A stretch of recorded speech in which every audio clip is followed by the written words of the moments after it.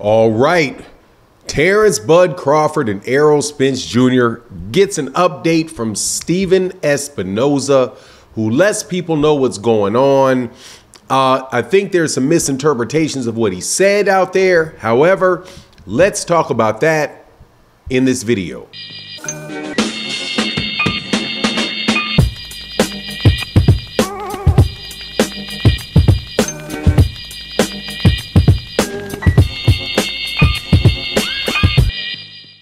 All right, welcome back. It's your boy Fanon.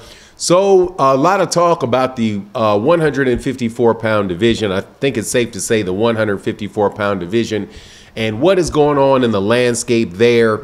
There's conversations about Tim Tszyu. Obviously, Tim Tszyu and Sebastian Fundora will be fighting 1 week from tomorrow, March 30th. In Las Vegas for both the WBO and the WBC title. Tim Tszyu said that after that, he may be fighting either Rrol Spence Jr. or Terence Crawford. Obviously, the Terence Crawford fight was the negotiations was mandated by the WBO. However, Stephen Espinoza came out and gave some background on what was going on with Terence and Rrol. And the reason why I thought that that was important is because I still believe that that is a fight that's going to take place. Now, before I get into the details of it, let me welcome you back to the channel. If you are new to the channel, please accept my invitation, hit the subscribe button, hit the bell icon so you can be notified of when we release more videos. And if you're a longtime subscriber and supporter of the channel, thank you so much for your continued support. It really makes a huge difference to the channel, especially to the people who support and the super thanks. But let's get into this. Stephen Espinoza, who was the former head of Showtime Sports, who was responsible for putting on all of the PBC fights that have taken place over the last couple of years, with the exception of a few that had taken place on Fox Sports, was asked a question about what was going on with the Rrol Spence Terence Crawford fight, and the answer at first glance that he gave was at least when it was relayed to me, and then I went to go check on it, was a little bit disturbing, because they said that Rrol had sustained, that Rrol definitely wanted the rematch with Terence Crawford, and Terence Crawford was going to give Rrol Spence the rematch. Some not quite clear whether or not he said that Rrol was going to give Rrol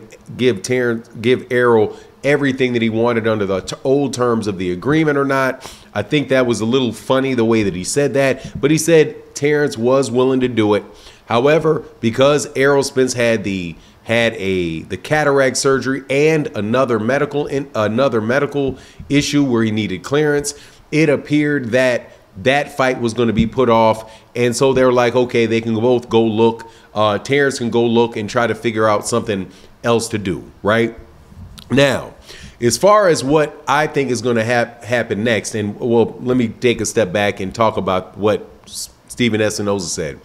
To me, it sounds like that it's not sure whether or not Terence Crawford was asking for anything additional in that negotiation.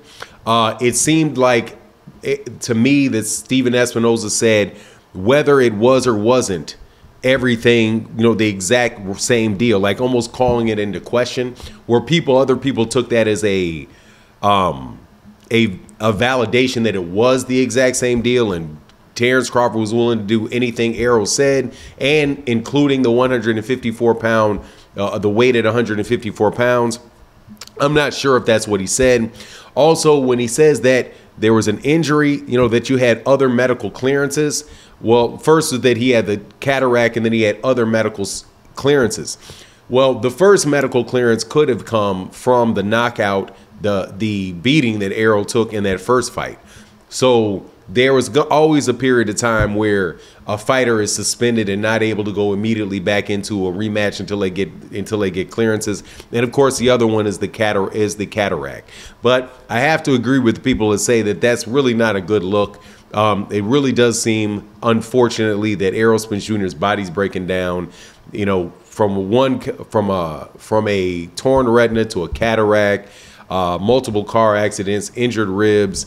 all kind of different stuff. It just really, really does look like that accident and probably Rrol's fighting style has taken a toll on him.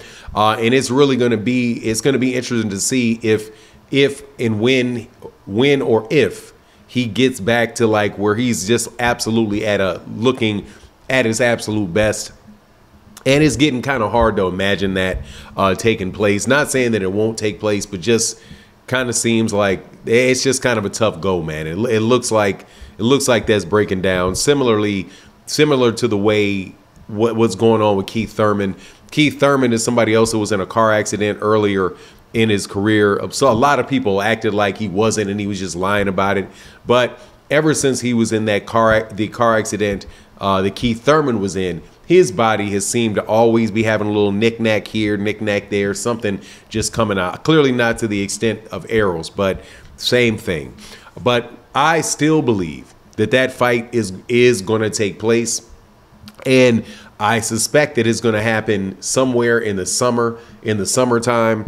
Now, Tim Tszyu has said that he would be open to fighting Terence Crawford or Rrol Spence. And like I said, the Tim Tszyu fight is ordered for Terence Crawford. So, hey, man, if he winds up doing that, he winds up doing that. You have the WBC title that's out there as well.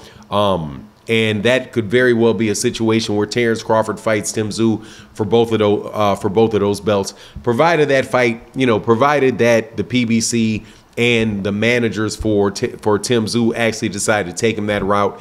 If an Rrol Spence Jr. fight was available for him, I would suspect that he would take the Rrol Spence Jr. fight first, because that's how just most people's minds work. You're going to get just as much money, and it's probably as a higher likelihood that Tim Tszyu will beat Rrol Spence than it would that he beats Terence Crawford.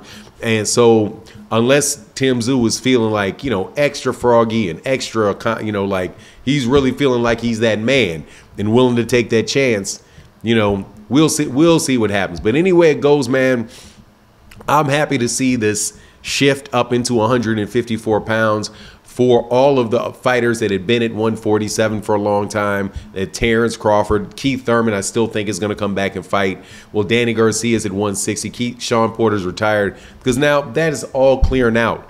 Everything at 147 pounds for guys like Jaron Ennis, Stanionis, and the rest of the guys at that Cody Crowley, who should be fighting Jaron Ennis next, and the people that are at 140 to move up to 147. Devin Haney's probably going to move up to 147 if he beats Ryan Garcia, which honestly it looks like he will.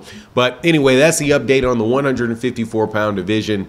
Can't wait till these fights get popping off. And I'm telling you, this fight with Sebastian Fundora and Tim Tszyu, I like that fight more than I was looking forward to the fight with Keith Thurman and Tim Tszyu, because Keith Thurman had been off for so long, and he probably did need a lower level fighter to come back and fight with. But anyway, that's my take on the matter. Please let me know what you think in the comment section. And with that, I'm out. Deuces.